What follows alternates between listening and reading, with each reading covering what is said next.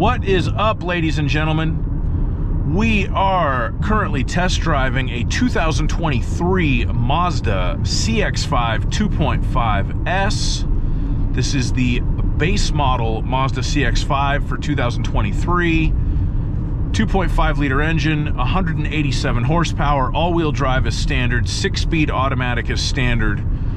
And I'll just come out and say it right at the top, out of all of the compact sport utility vehicles that I've driven, usual suspects, Honda CR-V, Ford Edge, RAV4, Subaru Forester, this is the nicest driving one.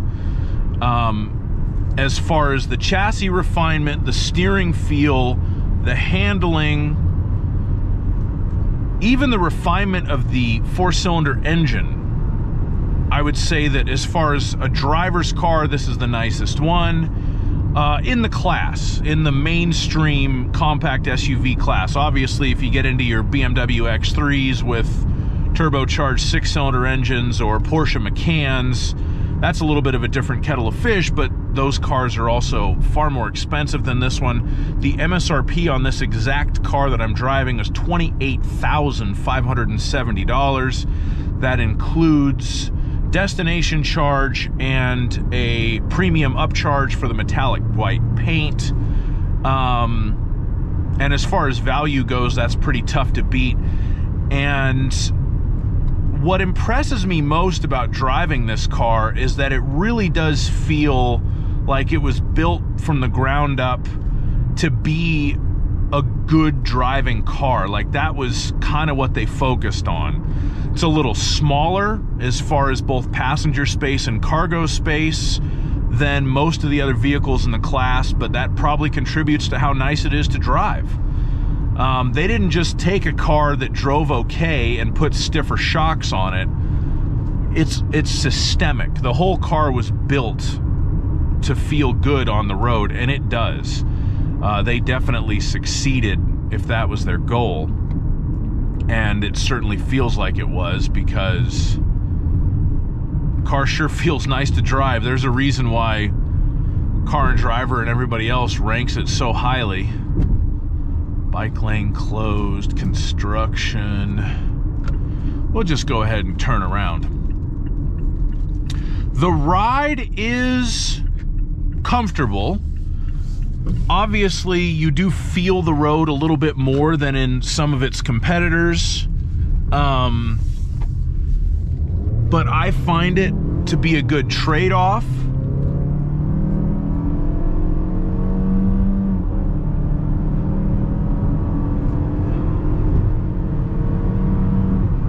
You do get a nice growl out of the 4-cylinder engine. I find the engine to be very smooth and refined. It is available with a turbo. This is not the turbo. I don't even know if I recommend the turbo. I have driven the 2.5 liter turbo engine in a Mazda 3. To me, it makes more sense in that car because that's kind of like a undercover hot hatchback. I don't really feel like SUVs need tons and tons of power, and I think that this one has enough power for what most people would do with it. If I had a criticism as far as driveline or anything else on this car, it's that it only has a 6-speed automatic transmission. And most of its competitors at this point have more gears. That does hurt acceleration a little bit. It also hurts fuel economy a little bit. The car would do a little bit better with an 8-speed automatic. Some cars have as many as 10 speeds, and then of course you got your CVTs. I'm a big fan of that ZF 8HP 8-speed that a lot of companies use. If they could throw that in this, that would definitely improve the experience, but that's really the only criticism I have, and it's not a major criticism because it doesn't hurt the car that much. That is why if you're cross-shopping this with other models, that's why the CX-5 has a little bit lower fuel economy ratings than other vehicles in its class. It is because of the transmission. I did do a real-world fuel economy test on it, and it did a little bit better than the EPA rating That video will be up eventually, and when it is, I'll put a link to it in the description. But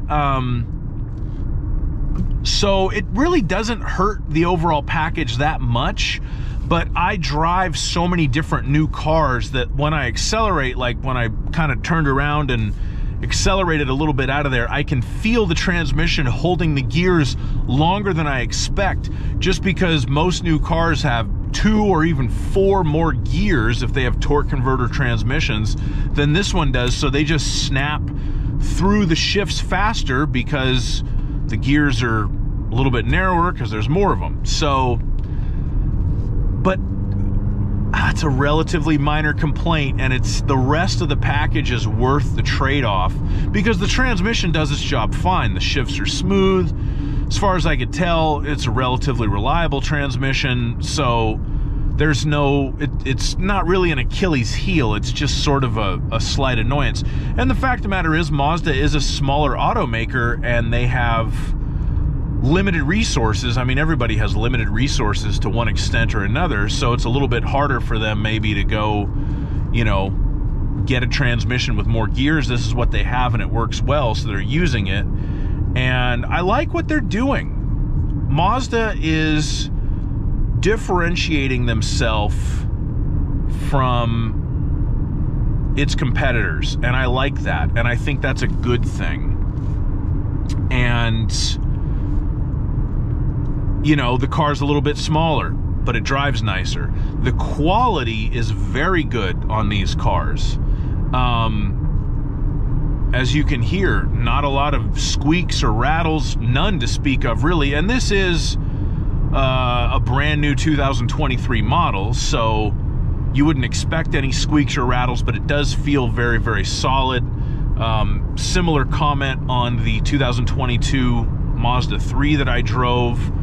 It felt very similar in that regard. A lot of features for the money on this one, and it does feel nice to drive.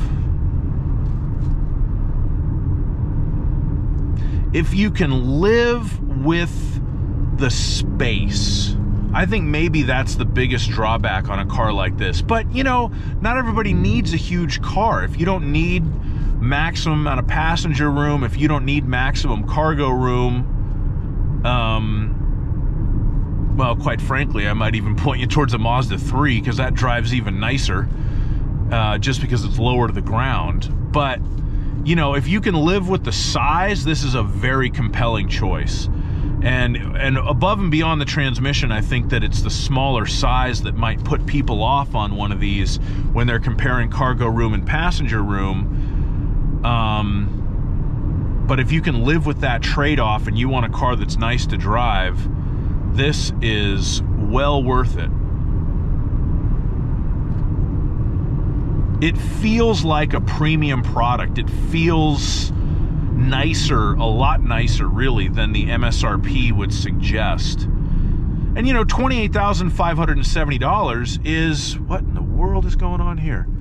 This guy's hauling extra seats in his convertible. I love it.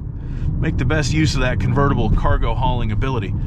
$28,570 is a lot of money. But based on inflation, it's not as much money as it used to be. But and especially in the new SUV game, $28,500 ain't much. And this car's worth every bit of it.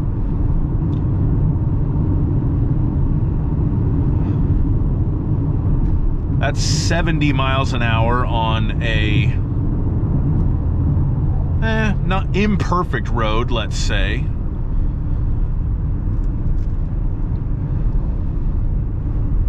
That's 60 miles an hour on a slightly better road. A little bit of wind noise, but not much to speak of. Relatively quiet cabin. We'll take it out on the freeway and see how it does.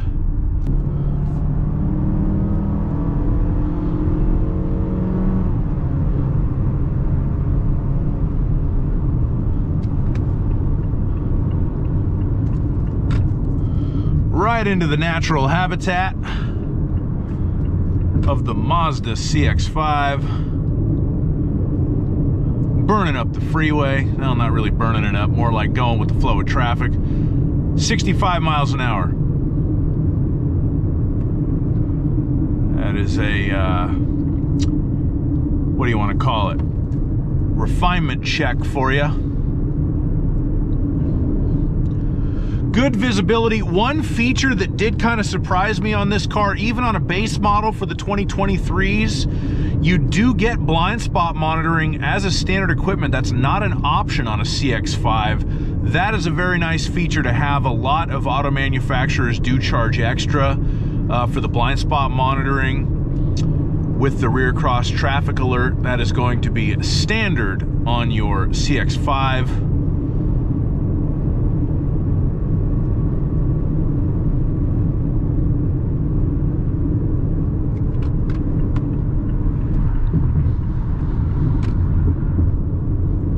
Definitely has the best steering feel of almost any new car at this price point that I've driven lately.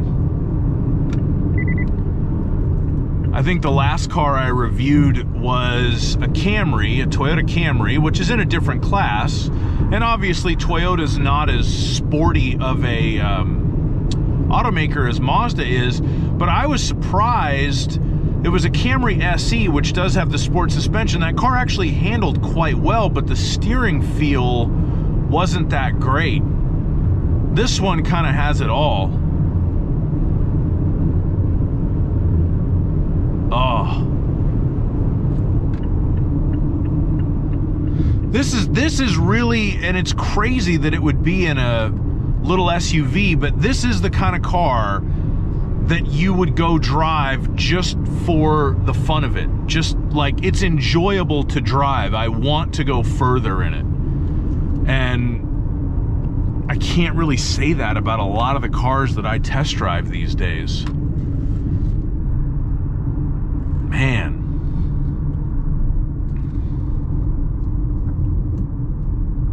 That's pretty much the highest compliment that I can give this car as far as a test drive video goes. I want to drive it more.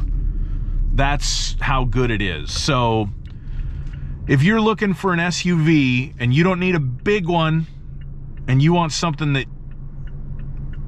is good to drive, you got to put this CX-5 near the top of the list because it certainly belongs there. And that's about all I got. I did a full review of it. There's a link to that somewhere, description, comments, I don't know. Anyway, thanks for watching. Like, subscribe, comment. Have a nice day. Bye-bye.